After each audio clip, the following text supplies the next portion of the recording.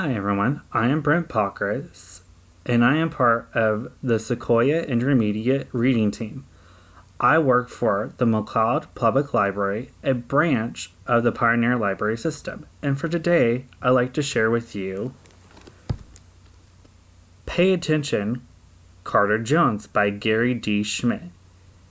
And this book follows a 6th grader who opens the door on a happenstance to find a butler standing in front of him. This butler alters their lives and complicates many things for Carter Jones because of the absence of his father. And for individuals who want to have a read-alike for this book, I would highly recommend juvenile classic Harriet the Spy. And this one, we follow our titular character, Harriet, who loses her nanny and everything kind of spirals out of control in her life in this coming-of-age novel. And both works talk about the importance in the interest of adult mentorships in a child's life.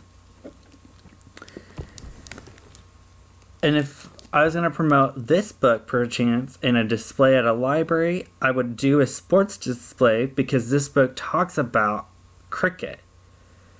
And in the chapters itself, the beginning of each chapter does a little definition about some rules or positions in cricket. And to promote this in a class for curriculum, for English teachers, I would do an informative essay having the kids do a research about the history, interesting facts, or sometimes a player in a sport.